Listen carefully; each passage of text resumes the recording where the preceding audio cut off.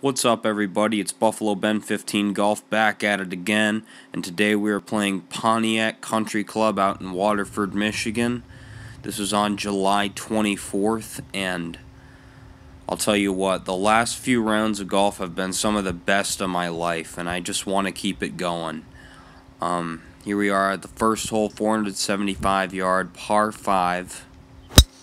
Out of bounds to the left, and I really kind of wimp out on this one. Send it way off to the right. That was, just kind of security a little bit. It's a short par 5, so I knew I didn't have to hit a monster drive, So, that was kind of my reasoning behind it.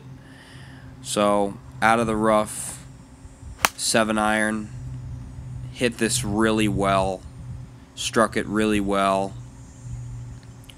We're gonna have about 85 yards in.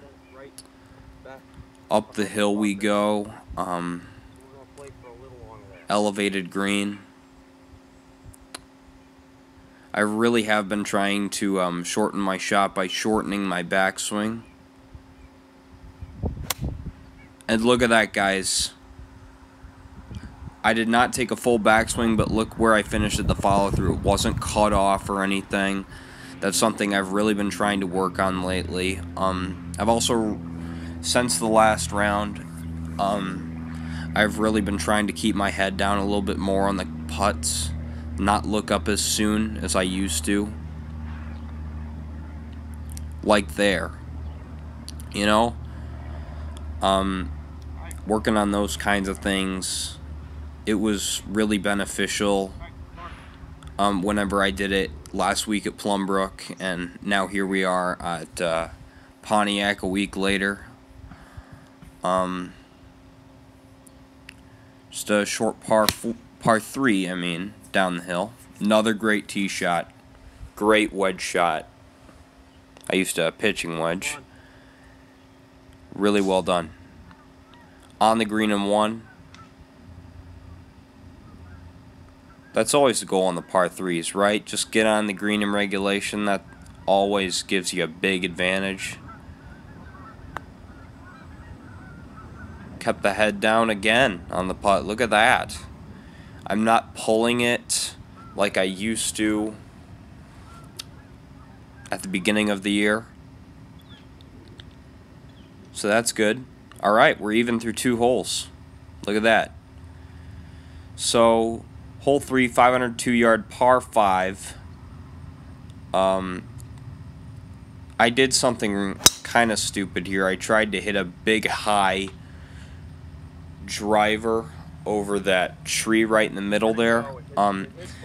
Thing is, you don't want to go too far right just because the trees are very dense over there. Yeah, as you can see, it's halfway down the fairway, they're still pretty dense on the right side. And I do that.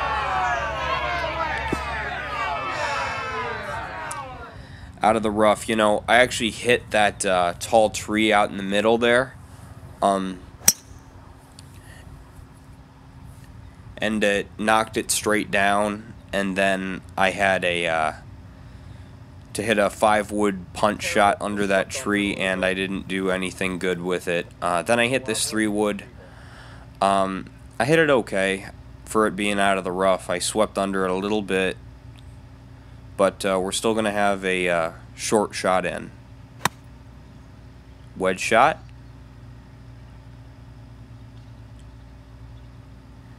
Beautiful. Absolutely beautiful wedge shot. 10 feet away. Let's go. Alright, got a chance to save a par. This would be some par if we make this. Come on, let's make it. Oh, come on, hit it. There's nothing more frustrating than having a putt exactly on the correct line and then coming up short by 3 or 4 inches. There's nothing more frustrating other than a lip out. So, 4th hole, short par 4.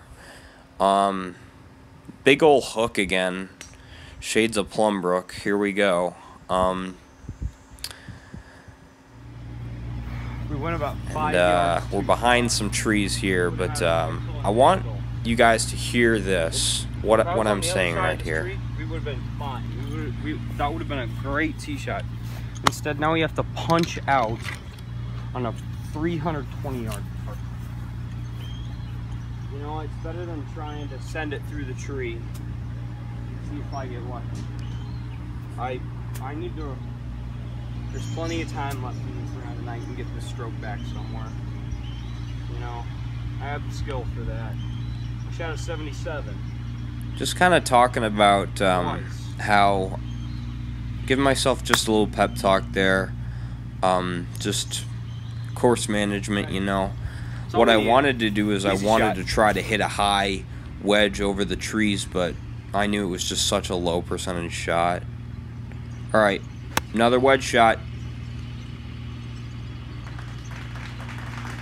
Absolutely incredible so far with the wedges. 10 feet away again. Well, maybe a little more than that, but as you guys can see, I'm not cutting off my follow through whenever it's not 100% shot, and it's working. So I really do need to do it more. Just come up short a little bit on the putt, but tap and bogey after the drive, I'll take that. Alright, so here we are at the 5th hole, 346-yard par 4, and these are the kinds of holes that make Pontiac Country Club really tough despite not being a very long course.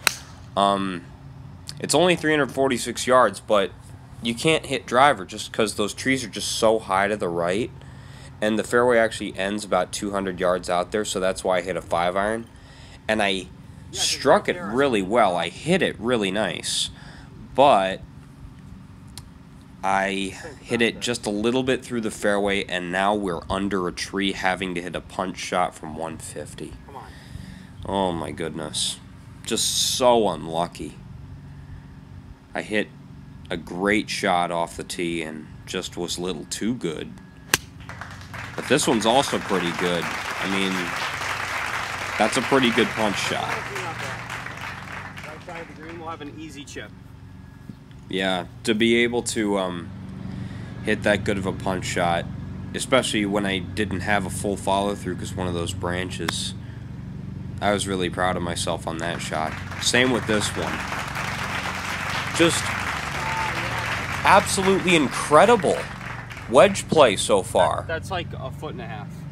We got a par. We just got a par. Let's go. Oh my goodness. Look at this. Look at this chip. Excellent, excellent, excellent chip shot. Absolutely boss mode. Wow. Just tap that in with the wedge and let's get out of here. Easily one of the best chip shots I've ever hit. 2 over through 5. It's par 4 with 2 greens, and today it's on the right. Yeah, so here's a really cool hole. It's got 2 greens. One of them is on the left, and one of them is on the right. The fairway kind of splits at about 100 yards away from both greens, so it's a really cool hole. It's a hole that Pontiac Country Club is famous for. I hit a pretty good drive, just push it a little bit, but that's okay. If it was on the left green, that would not have been a good drive, but it's on the right, so I hit it really well. Just pushed it a little bit, but still got over the trees. I hit it good enough. And then this shot, ooh, little bit of a thin contact, almost sculled it, and there's water behind and all around the green. So that was a close one. I was really lucky that it stayed up. So now we got a long putt for birdie. See if we can get it close. Wait, no. What? In? Really? Yes!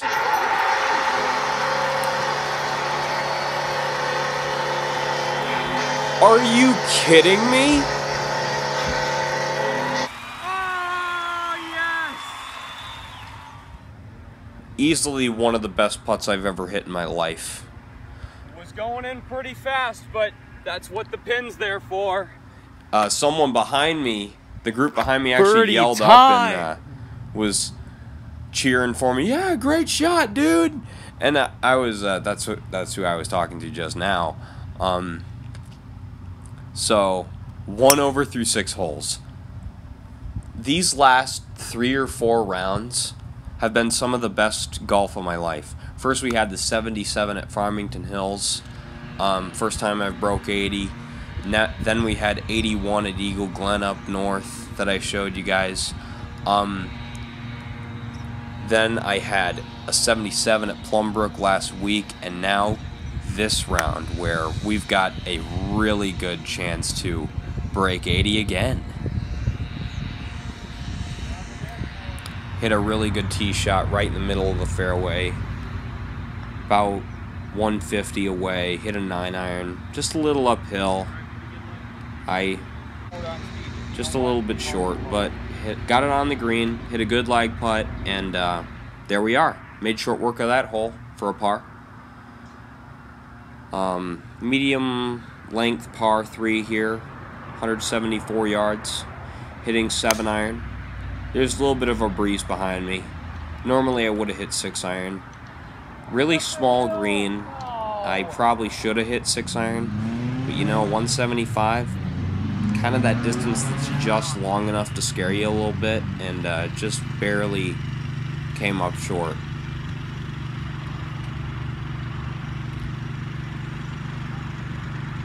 Chip shot on a pretty steep uphill lie, and it came out just a little hot. Not that bad though. I mean, this makeable par putt.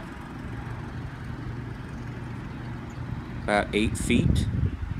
See what we can do. No, not again. We came up 3-4 inches short on number 3 and 3-4 inches short on number 8. And here we are on the hardest hole on the course to finish the vlog for you guys. The 9th hole, 424-yard par 4. Gotta hit a big drive, and you gotta keep it straight. There's 2 bunkers on the right. There's a tree that overhangs on the right. There's some fescue over there as well. And as you can see, this tree on the left prevents you from hitting the fade, which is I was kind of hitting a baby fade with all my drives today. So tried to keep it left and just faded it just a little too much, and here I am on the apron of a bunker. I would have almost rather had it in the sand. I could have got a little bit more spin on it, but it was a bad lie. Didn't do anything well with it. I actually walked around for like 3 minutes trying to find that ball after I hit it. I thought it had gone into the trees, but stayed short. So here we have a 50-yard pitch shot, maybe a little less than that. Wedges were on point today. Just that's the kind of stuff I need to do if I want to break 80 consistently and break 75 this year. So back in the game a little bit. This is for par and a 38. Oh, it's a break, man. Didn't break as much as I thought it would. Still sub 40 though. Another sub 40. So there you have it, guys. Plus 339, played really well on the front 9. Didn't have any doubles, didn't have any penalties, and 16 putts, no 3 putts. Well done, well done. Didn't have any 3 putts on the back 9 either, but unfortunately I did not play as well on the back 9 other than the greens. As you can see, I got a triple bogey 7 on a 305-yard par 4 with 2 penalties. I lost a ball off the tee and took a drop for that, then went into the water, took a drop for that, and I shot plus 9 in the last 6 holes, so kind of choked a little bit. And this was 5 days later at Rackham Golf Course in Oak Park. Sorry I didn't vlog that one for you guys. I was playing with a couple guys. They kind of seemed off-put by it. But I shot a 39 on the front, no doubles, and then I shot a 44 on the back with a triple bogey on 11 because I lost a ball, then I flubbed a chip, and it was just not good. And I shot +9 on holes 10 through 15 there. So the last 2 rounds just kind of choked a little bit on the back 9. Gotta not do that, you know. I mean, 84 and 83, still 2 really good rounds, and more golf coming for you guys. Playing really well lately. Let's see if we can keep it going. Guys, I'm really proud of the way I've played the last couple weeks, and hopefully we can continue that. Alright, that's all for now, guys. See you next time.